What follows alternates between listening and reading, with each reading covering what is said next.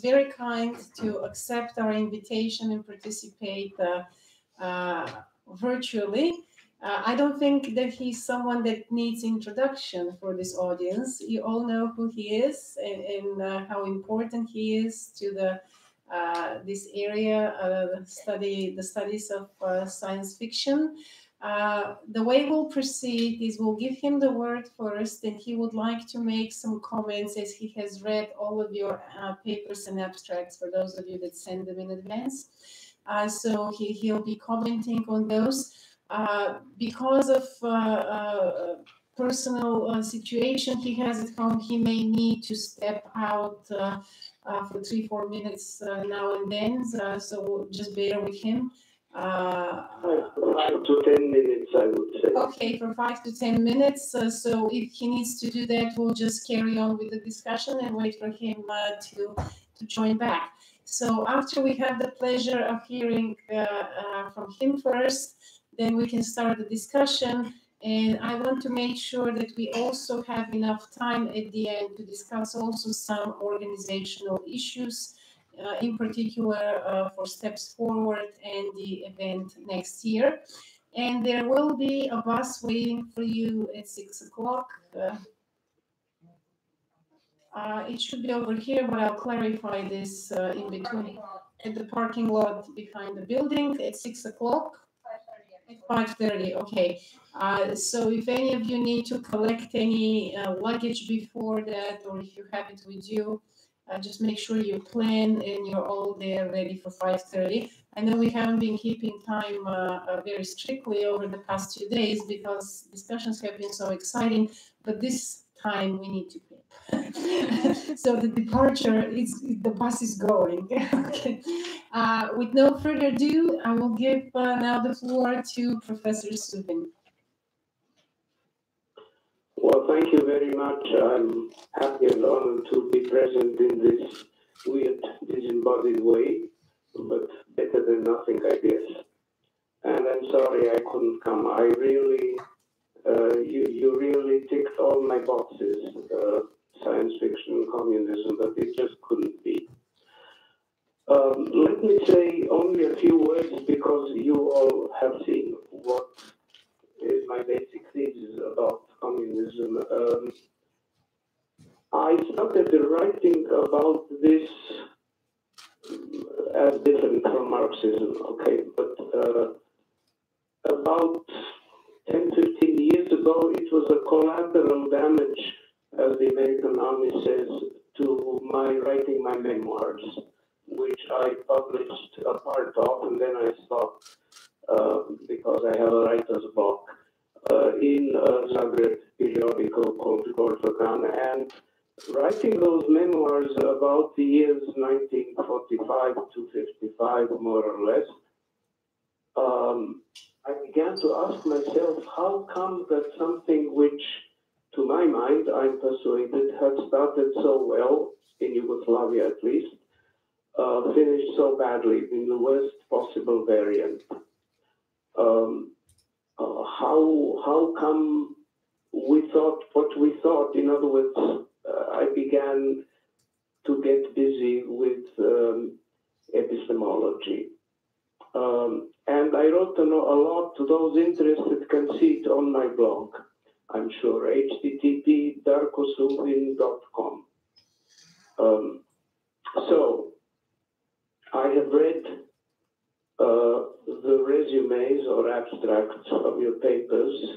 I'm sorry I couldn't hear them, but no, I just couldn't.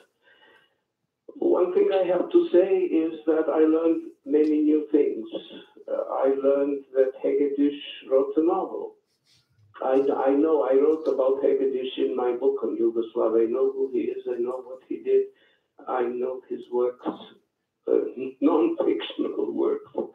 I didn't know about this. I didn't know about the novel by Kosier in Belgrade. I didn't know that Corman cannibalized early Soviet science fiction movies. I didn't know about Liang Huanhua, the Maoist, whatever, comic strips or whatever you would call them. So that is a very good thing. I think what Blagoevgrad colleagues did is a very proper thing. The Latins called it de nobis non sine nobis, not about us without us. Okay, so if we want to talk, I think that for most of you, which I don't share, but quite logically and understandably, communism means the rule of the so-called communist parties in Eastern Europe. Okay, so if we have to talk about Eastern Europe, let Eastern Europe be present and tell us. After all, they know more. They lived through it, which carries some biases, okay, which has to be discussed, as all lived experiences, right? But without which we cannot understand anything. I think this, I am in that sense very much under the influence of Edward Said. We should not impose not only our prejudices but our interests on others. And he rightly called it Orientalism. In that sense, there is also European Orientalism. You know what Balkanizing means. I mean, a Bulgarian lady wrote a very good book about this. Okay. So first of all, I learned a lot. Ms. Stone, in her paper, is quite right as far as the biographic background of where I come from is concerned. It is a kind of, how should I say, bridge, shifting, intercourse, dialogue between the Yugoslavia of my youth and the new left, the West, the developed capitalism, and so on. And this is, of course, the same as Bloch, except that Bloch is the generation, Ernst Bloch is the generation of my father. So he reacted to 1917, Lenin, the early Soviet Union, and then Hitler. I reacted to the 1941-45 anti-fascist war and the developed fascism. You know, there is a difference there. So this is a curious position because on the one hand, I more or less had to leave Zagreb because they kicked me out. But then now this great, they say Croatian, which is of course true only bureaucratically, scientist, internationally recognized, blah, blah, blah, blah. This, can I tell you an anecdote? Yes. Yes? Yes, please. In 48, we were having maturity exams and festivities in Zagreb.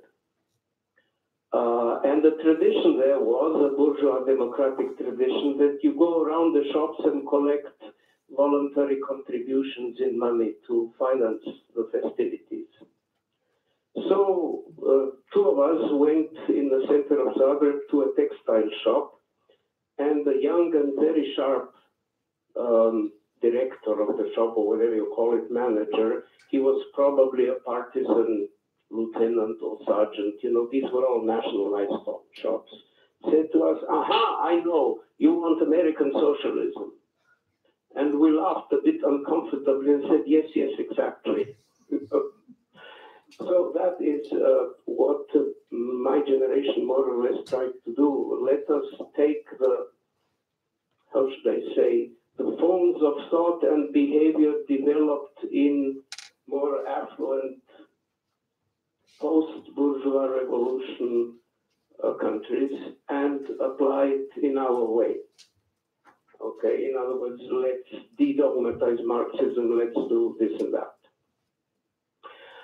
So I cannot say much more about communism because I've written so much, I could take 3 hours of it. I will just say one more thing. In one of my essays, I tried to differentiate, putting aside Plato and More and, you know, a million plebeian writers, I tried to differentiate between, as I say, one has to unpack this notion. I have three main meanings of it. One is the communism of Marx, one is the communism of Stalin, and one is the communism of the best anarchists, okay, the so-called anarcho-communists. My preference is halfway between the anarchists and Marx, where I think Lenin was for most of his life, except the last 3 or 4 years when he had to be ruthless. And of course, this is diametrically opposed to the dominant features of Stalinism, which were in good part, perhaps in decisive part, introduced into the rest of Eastern Europe. Yugoslavia, fortunately, got rid of that in part, not wholly, in 48. Okay, now, a few words about science fiction. First of all, when I was young, I did a lot of logics and semantics, and this is like scratching. It never leaves you. In order to talk about anything, you must define a unit. What is a unit? It is something that has limits. Okay? A semantic unit has a nucleus called denotation and fringe elements that come and go, the connotations. It's like the old atom model, right? The nucleus and the little electrons outside. If we don't do this, we can talk about anything in any way, and it will never be conclusive if there isn't some kind of more or less clear agreement what we are talking about. So then we have to, and I proposed some elements of determining this unit, right? Cognitive estrangement, blah, blah, blah. The same holds for Utopia, and there I think one has to differentiate very clearly between the horizons, say the utopian horizons, the dystopian, anti-utopian, whatever you want, and the utopian diegetics or plotting. You can have utopian horizons anywhere. Some of your papers made a lot of good mileage with that.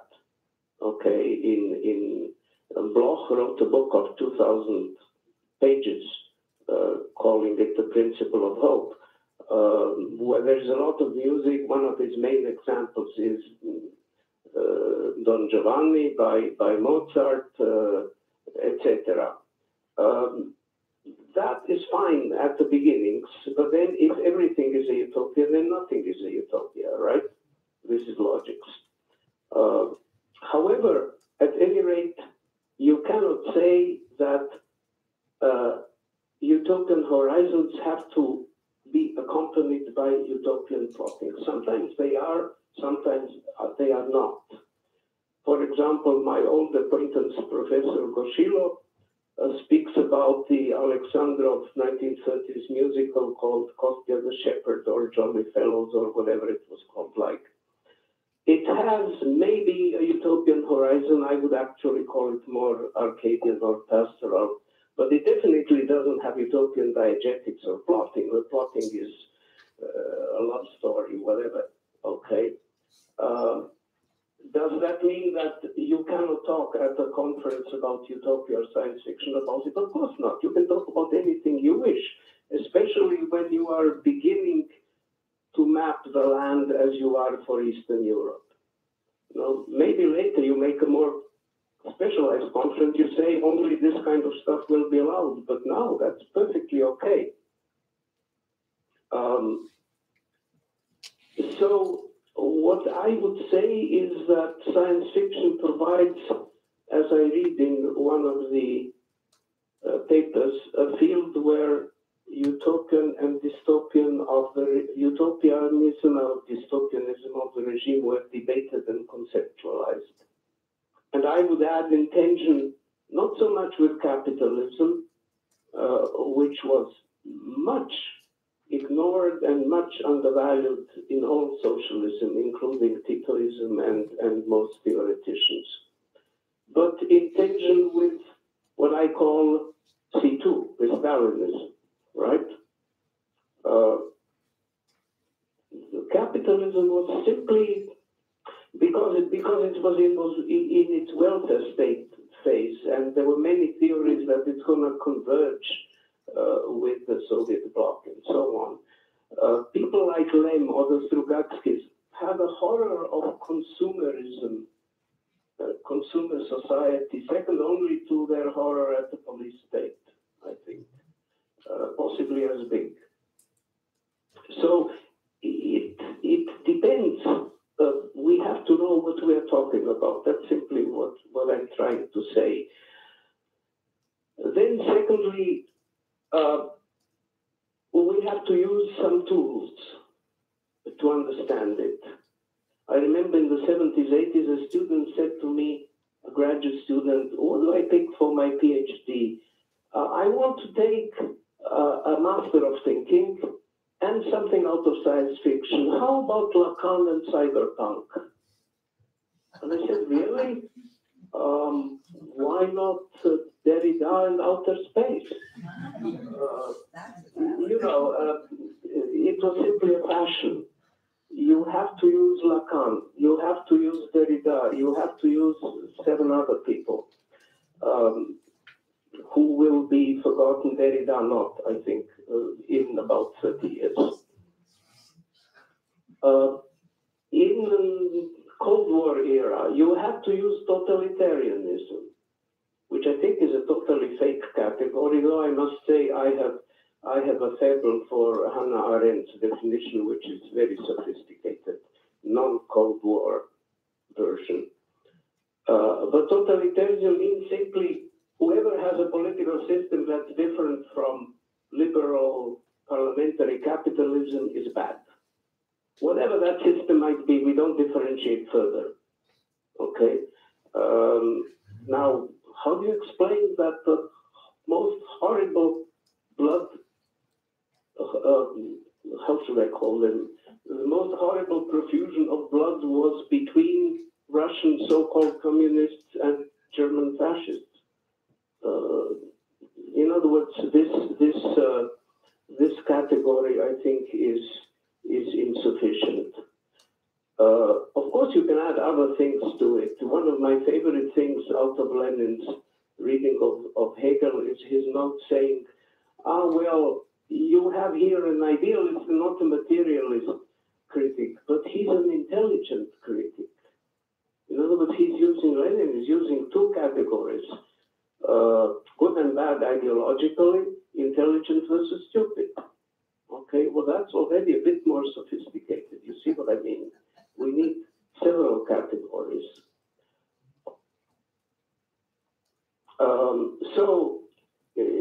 For example, one can say Bulgakov certainly knew about science fiction. After all, he wrote Heart of a Dog, okay, which is clearly science fiction.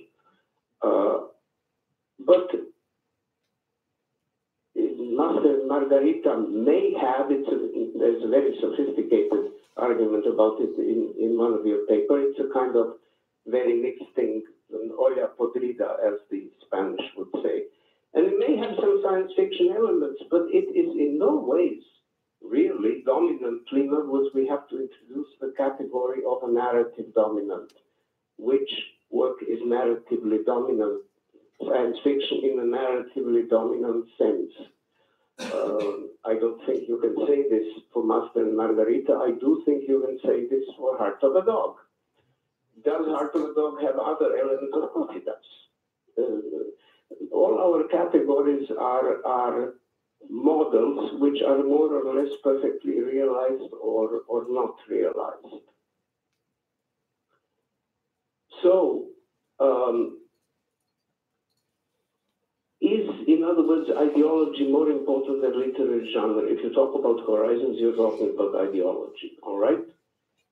Where are we going to? Which horizons are we going towards?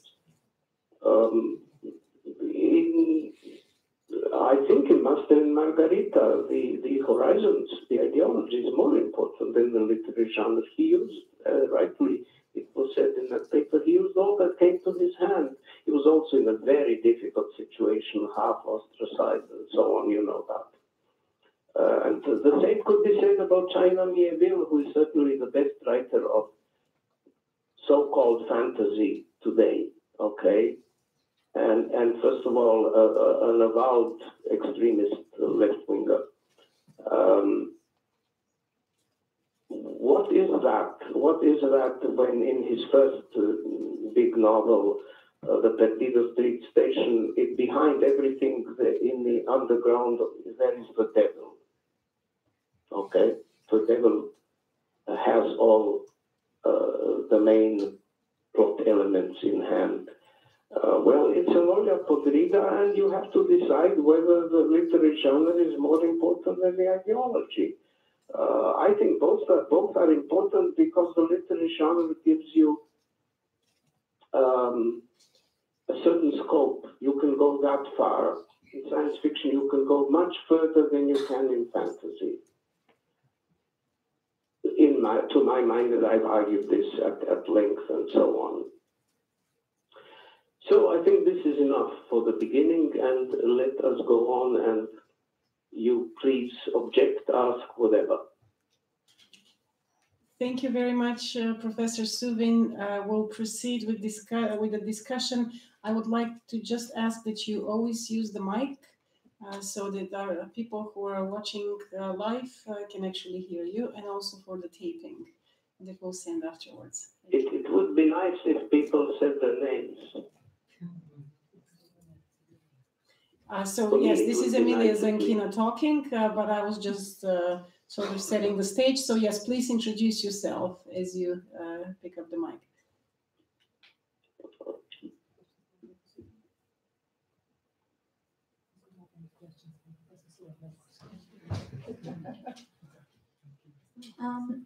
Hello, so this is Katie Stone.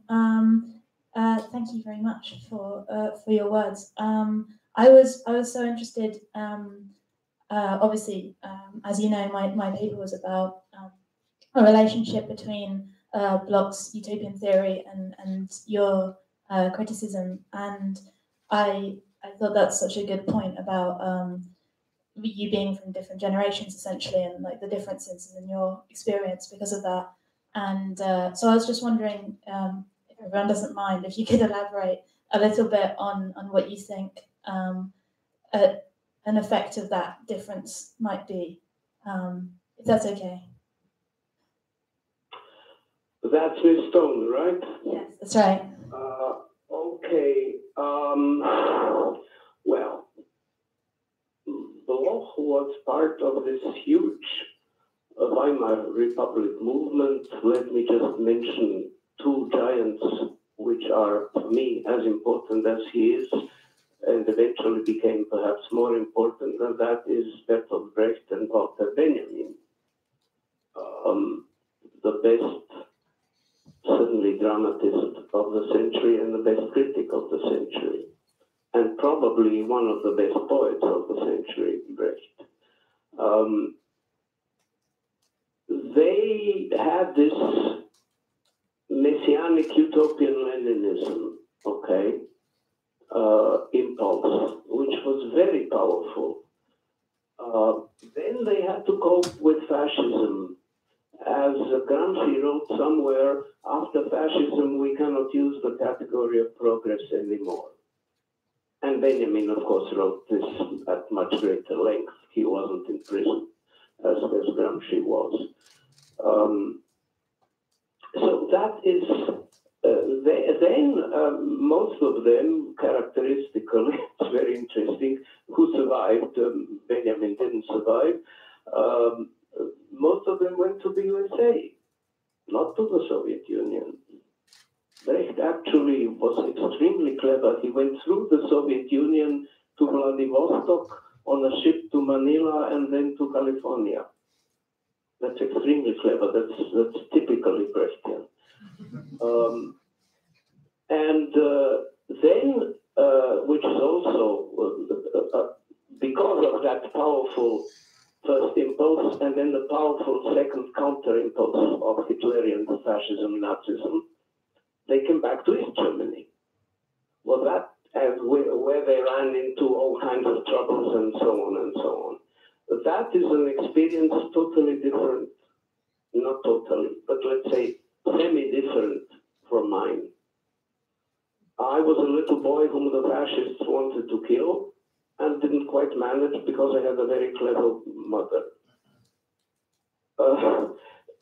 How do you react to this? How do you digest this? Well, obviously you become an anti-fascist. This is my guiding light in my life, so to speak. What does this mean? Who is consistently always anti-fascist? Well, obviously Marxism, etc., etc. You see what I mean? The differences are generational differences. But then I could have the advantage of adopting Ernst Bloch in the 1950s already as a kind of guru, as a kind of master of thinking. Yeah, thank you very much. It's a very big question, but yeah, thank you. Thank you for the question. Hi again, Professor Suvin. This is Ralica Konstantinova. I want to jump in the topic and ask you, because we're trying to understand what is special about the interaction between the genre with its method of cognitive estrangement, as you coined it, but just a bit more slowly. What is sorry, special? I speak very fast. No. So I mean this. The concept of cognitive estrangement, as you have coined, how this applies to a situation in which reality is already alerted, it's already estranged in a way that there is a different life in the home, in the private life, and in the public life. So when we have already a level of distance, I didn't understand this. I'm sorry. I'm saying that during communism, we all know here, having lived at this time, there was a double life, one of political correctness outside of the personal domain and one private, which might be different, and there might be discrepancies between the two. Very often there were. So how in terms of science fiction, the method of the device of cognitive estrangement, how it works in a situation in life which is already estranged in a way. There's already like a double alertation of the situation. You are speaking too quickly. I just cannot follow you. I'm very sorry, Ralica. Just slow it down. Like for a brain-damaged child. Emilia Karabova will repeat the question quietly. Okay, let me try. You're speaking about science fiction in Bulgaria. This much I understood, right? Yes. Let me try to translate. Do you hear me well? This is Emilia Zankina. So in communism, you have a division between public and private life. So you have private life that is very different from the public, politically correct life. And how does the concept of cognitive estrangement that you coined tackle this already existing division within a society? Mm-hmm. Now I got it. Thank you so much. I'm sorry about this. Well, my impulse is to say know-how. How does it tackle know-how? Because it's not coined for pragmatic situations, but for a literary genre. On the other hand, obviously, literary genres don't arise in vacuum. They arise in very dense socio-psychological space-time, okay? Zones, if you wish to speak the language of some people at your conference. So it's a fair question. I'm not sure what to answer. The separation of public and private life is, of course, not specific to Stalinist communism or any other. It is very well developed in capitalism, okay? It is just that the state apparatus is much heavier in some forms than in other forms. You know, for example, it was much heavier in the Soviet Union than in Yugoslavia. It was much heavier in Keynesian welfare state than in 19th century capitalism or today's capitalism. Today's capitalism has international heavy apparatuses, you know, the International Monetary Fund, World Bank, and so on. These are our real rulers. So, yes, I think it's a fair question, and I don't have a real answer to it. I think possibly what you're talking about is what Marx would call some form of alienation, right? It is an all-pervasive situation in almost all our societies. So possibly the real answer would be that you take a concrete situation, let us say Bulgarian science fiction between 1955 and 1975, and you investigate it. And then you see how much can you apply of this and how much you cannot. I think that cognitive estrangement is a kind of horizon for me. That is to say, it's an ideal.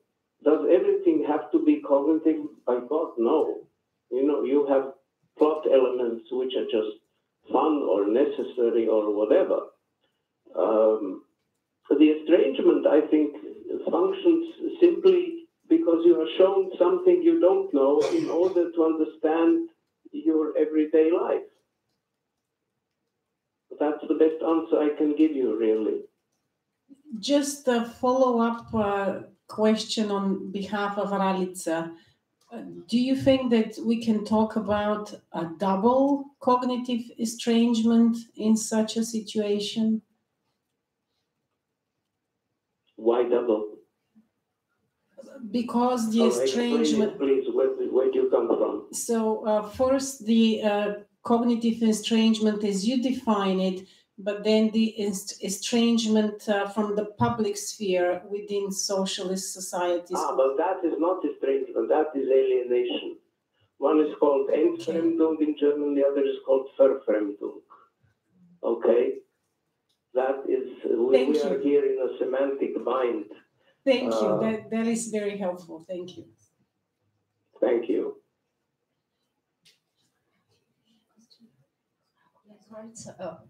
Thank you, Naren. Right, so I think I want to contribute a little bit to your topic. I think in this case, Boyarkin Naren. Yeah, I think, okay. So my name is Boyarkin Naren, and I want to contribute to your question. I think a very good example of relative to your question will be 1984, of which I spoke, and it will be not double referendum, but I think it will be parallel realities, maybe in zero world. So because the private life and public life will be considered as a parallel realities of the zero world, and from this double zero world we have projection mapped to world one, world two, world. It's possible to consider it like that, if it will be helpful for you. Maybe. Okay, thanks.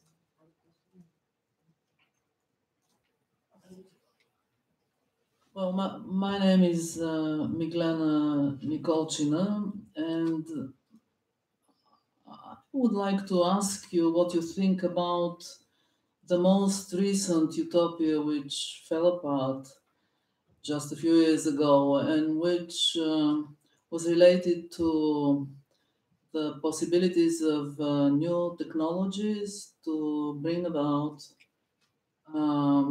direct democracy. So that the idea, as you know, was that thanks to new communication, people would be able to mobilize immediately in response to pressing social and political problems. And of course, this would give the possibility for each one to be immediately included in processes of society. And in politics, and then very soon it became clear that it is much easier for these new technological means to be manipulated. Well, Erdogan would be one example with Turkey. I mean, what happened there, and of course we can use many examples after this with what's happening in politics all over the place now. So what do we do if things again, as in all problematic utopias, boil down to the individual and the so to say incorrigible subject of all utopias? I didn't get all of it, but I got that you're asking me how can modern technology of communication, etc., be used today for direct democracy. Is that correct? And how actually it cannot, because we've seen examples that it doesn't work. Well, present-day capitalism, ripe or overripe capitalism, is a splendid example, to my mind, of what Marx described in different ways, of the productive relationships holding back the productive forces. The productive forces we have today are enough for everybody on this planet, if we stop at 8 billion and don't go on, of course, to live reasonably. Not richly, but reasonably. No hunger, etc., etc. Health, you know. The productive relations, the relationships which have as its base a certain mode of production, but which extend outside production to everything, right, are a break. B-R-A-K-E. They, first of all, I think we live in very unhealthy, psychologically very unhealthy societies, especially in the major countries such as the United States, France, England, Russia. I'm not sure about China, okay, but so that people are full of fear, anxieties, resentment. You see that in all the mass media, in all these Twitters and blah, blah, blah, okay, which is the reason I don't use it. Secondly, the political, how should I say it, the ruling situation is horrible. Okay? There is really no possibility. It's very similar to Stalinism, except more clever. It's a kind of iron fist in a velvet glove. Right? There is really no possibility of changing anything. The Italians are now wanting to have a minister of economy or industry who has some doubts about Europe. Europe is not allowing it. It's very simple. The stock market will fall and Italy will be in bankruptcy and goodbye. Okay, so there is a very clever way of doing this. If the communists had only been so clever as to have a mediation like the stock market, I mean, not in finance, but in something else, they may have survived. So in this situation, the development of productive forces is mostly used for destruction, either bombing, material destruction, or psychological destruction. We may have, if we're lucky, some oases here and there, such as, say, your conference, but not too much and for not too long, and it could finish tomorrow if the International Monetary Fund told you so. So, you know,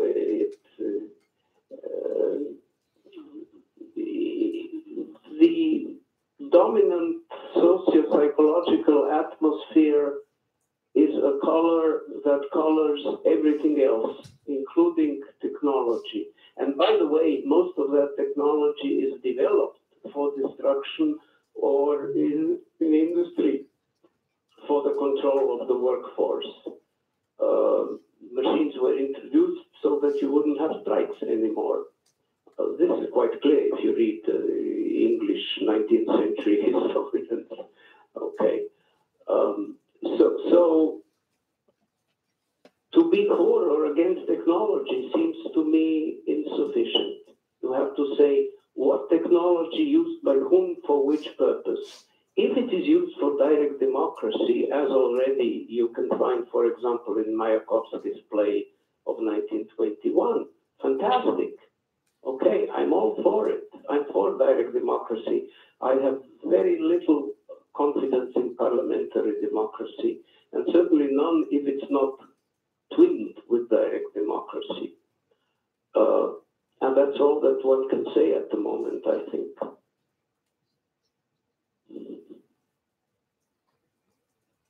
Perhaps we can take the discussion to the next step. This is Emilia Zankina speaking, and talk about the future. So how does this topic relate? How does this topic relate to discourses about the future? Utopias about the future from where we are now. Are you asking me something? Hello, this is Alexander Popov. Professor Suvin, you mentioned in the beginning that you have sympathies with anarcho-communism.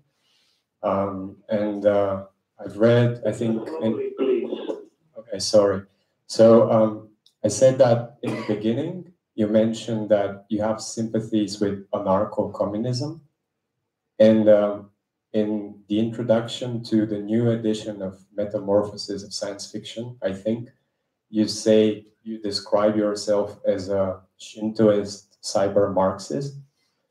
And I was wondering... I was in Taiwan, you know. I was in Taiwan and they asked me what was my ideology.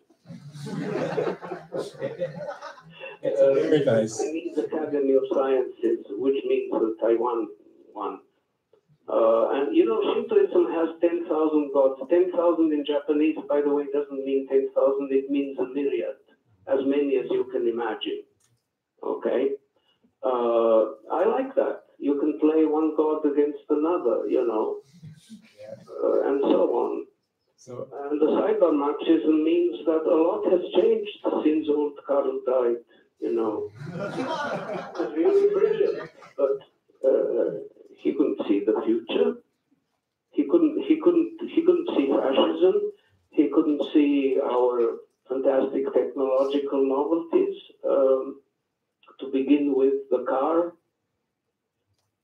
to go on with the airplane, and so on. So you really have to update. In other words, if you think, as I do, that Marxism is a sturdy tree, you have to put new branches on it. You have to use some good biology with it.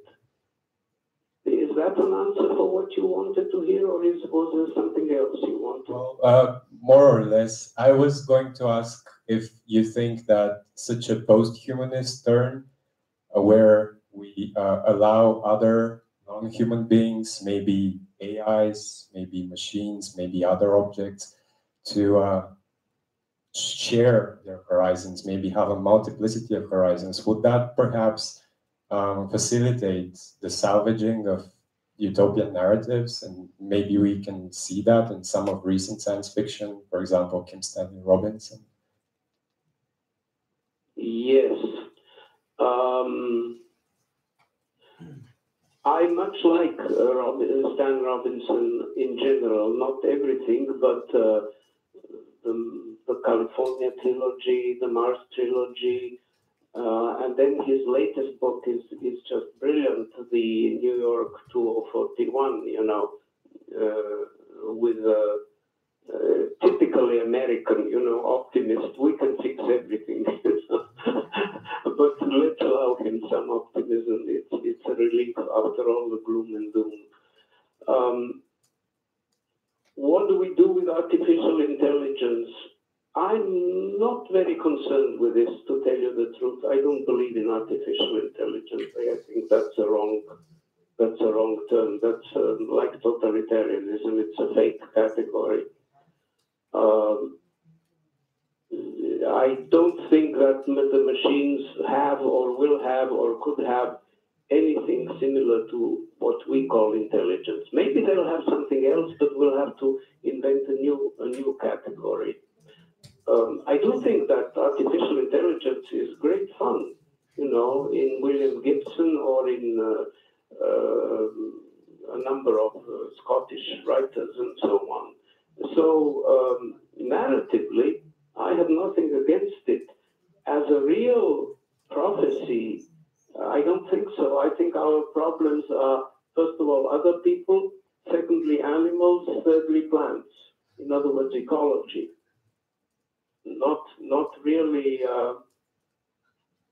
And the machines are what I said in the previous answer. The machines are, first of all, today very often wrongly conceived, right? Either for oppressing people or for more militarily, or for oppressing workers for more productivity, okay? Both of which we don't need. Productivity we have is enough, and the military should be kicked out of our lives in general.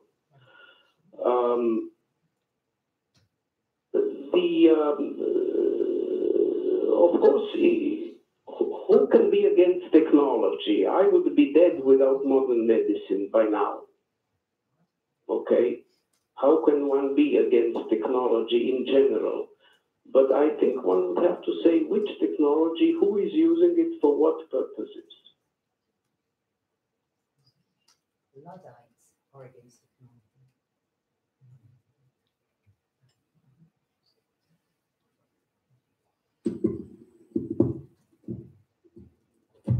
Darko, greetings. This is Helena. Long time Helena, no see. greetings.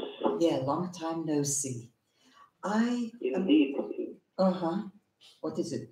200 years? Or am I looking into the future already?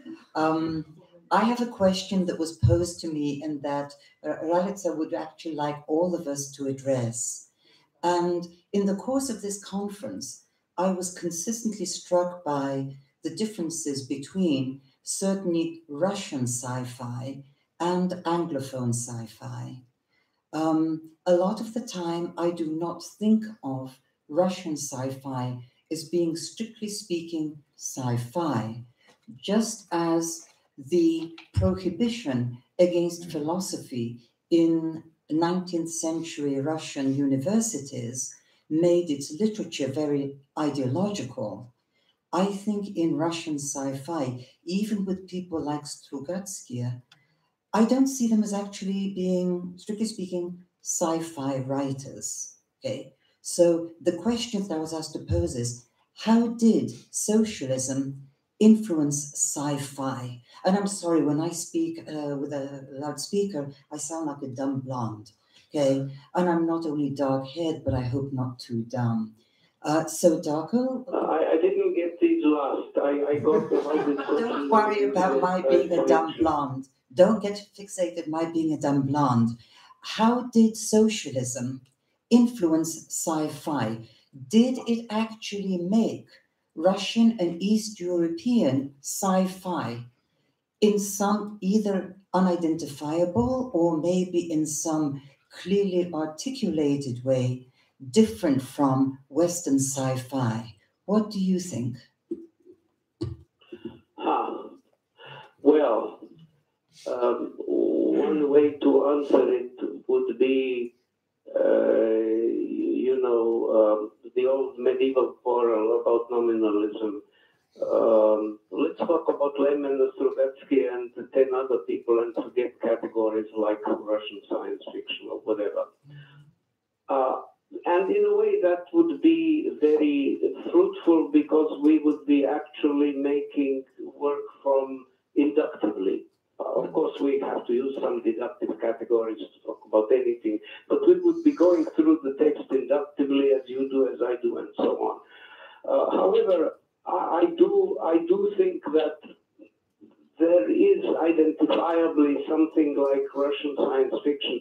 By the way, never say sci-fi to anybody in the science fiction community because that's considered to be non-cool. To say, wait a minute. Myself, but anyway. It's better than science fiction. For science fiction people, it's SF. But since one always says the F word, I'm trying to avoid that so as not to confuse it with the other F word. Yes, the American correctness. Okay. First of all, I consider the so-called socialism what the ruling parties call the really existing socialism, right? A field of forces. I don't consider it as one fixed ideology. Of course, there was an ideology member of the Politburo, okay. But by, I don't know when, by about 1956, in Russia, nobody believed this anymore, I think, except people who lived off it. So let's forget this. It was a field of forces, as I think one of your papers, the Petrov one said, which had, to my mind, some liberatory aspects, which were dominant, say, up to 1928, and then it had some stifling aspects which became dominant after 1928 and which were partially repealed by the thaw and so on, and then recongealed. We know the story.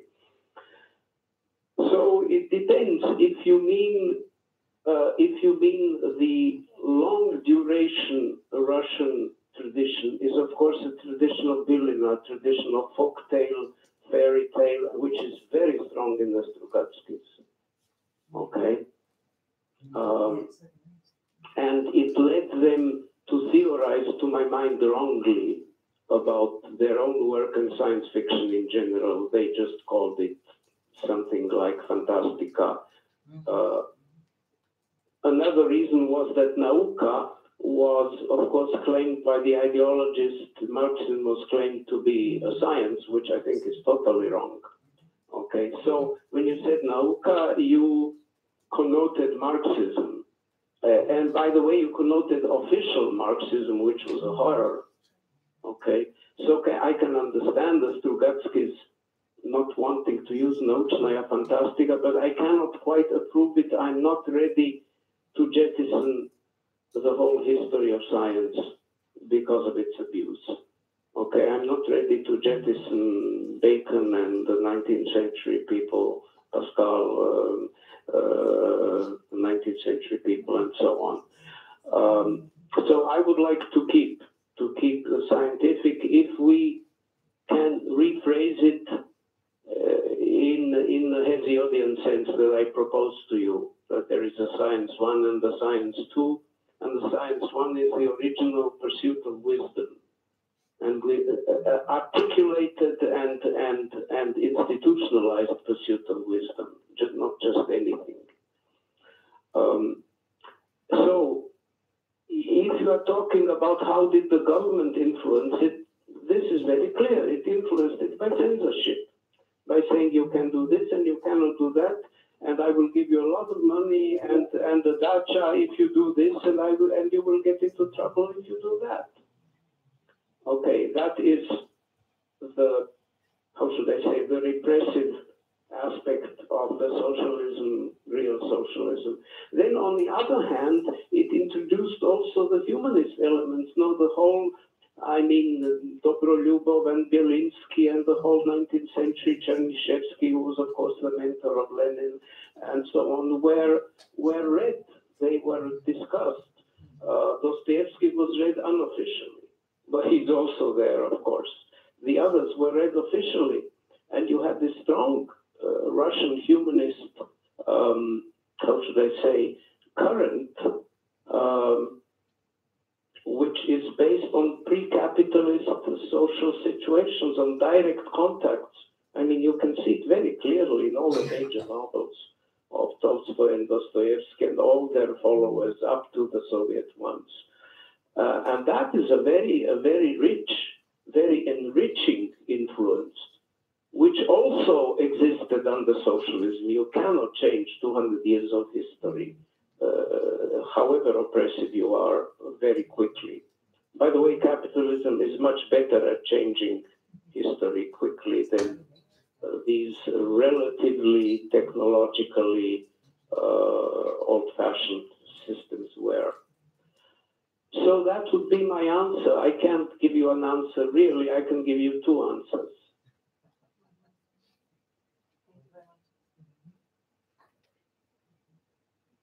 Do we have any other questions for Professor Suvin? Yeah, it is Konstantin speaking, Konstantin Gurgiev. And I was wondering, whenever we're framing this communism and science fiction discussion, I noticed that we kind of tend to think of how communism influenced science fiction. But actually, yesterday we had this really fruitful discussion on how children were taught certain things and certain ways of thinking about the future through science fiction and narratives about outer space and so on. And this is also what I believe we were trying to do, to see a kind of a dialectical connection between communism and science fiction, specifically in our case through zones, but in as a not as a unilateral connection, but as something that goes both ways. And I was wondering, what is your take on that? How, in the context of these societies, actually science fiction managed to teach its readers certain things, if anything at all? I'm not sure I got it. How in really existing communism science fiction managed to teach children? Well, not necessarily children, but what was science fiction's influence on the socialist societies it was produced in? Influence on society and on communism, on ideology, on all broad topics existing.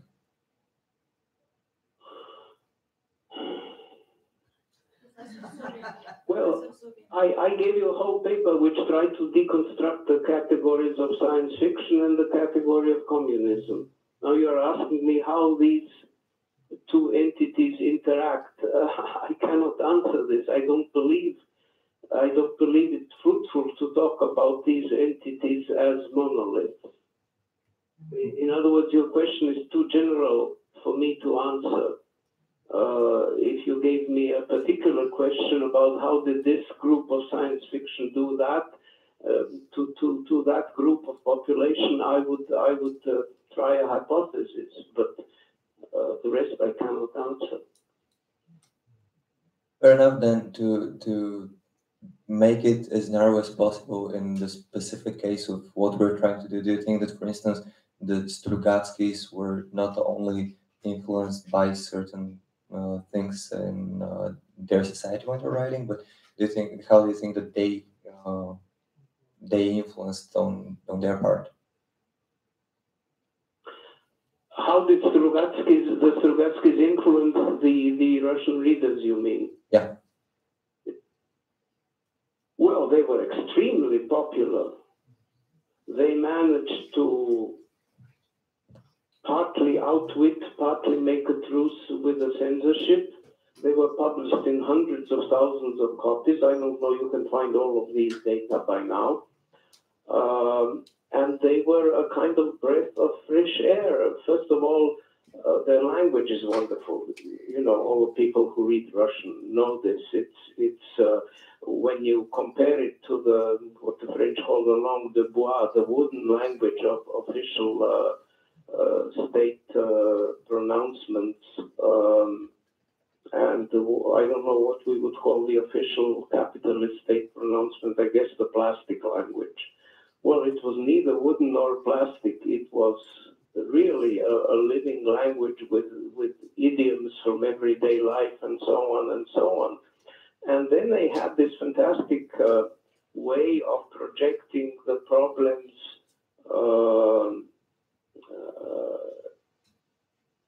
into a supposed other planet, other time, other space, which were really their young readers' problems. I think they influenced it towards what I would call positive horizons towards openness, towards understanding.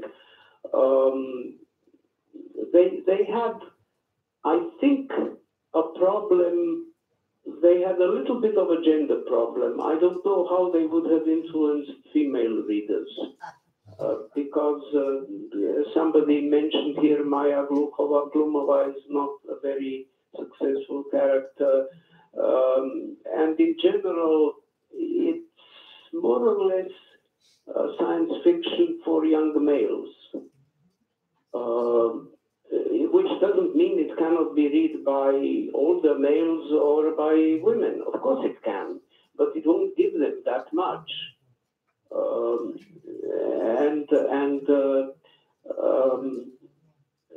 So that particular slice of Soviet youth, which after all was very important, which after all are the people who are now ruling Russia, was, I think, influenced in very positive ways. And I tried to say that, of course, it's a pity that they couldn't read all that was science. And the Strugatskys got very gloomy at some point, you know, that it's all this atmosphere is like today's television, always dark, the rain is falling all the time, and so on.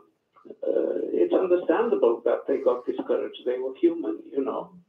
It's not, I think, very fruitful, but it's understandable. And some of their best things were, of course, not published at all. The satires where Stalin appears and so on. But I would say they were, with a limitation that not always the dominant elements in the Strugatskys are science fictional. For example, Monday Begins on Saturday, or how is it? Is certainly more or less magical, updated fairy tale. You know, in a sociological setting of young scientists, which is very interesting. Okay, this contradiction is very interesting. But on the whole, I'm a great admirer of the Strugatskys. I'm only sorry we don't have them today in Russia. Okay. Thank you very much. Let's give everyone, Professor Suvin, a hand of appreciation.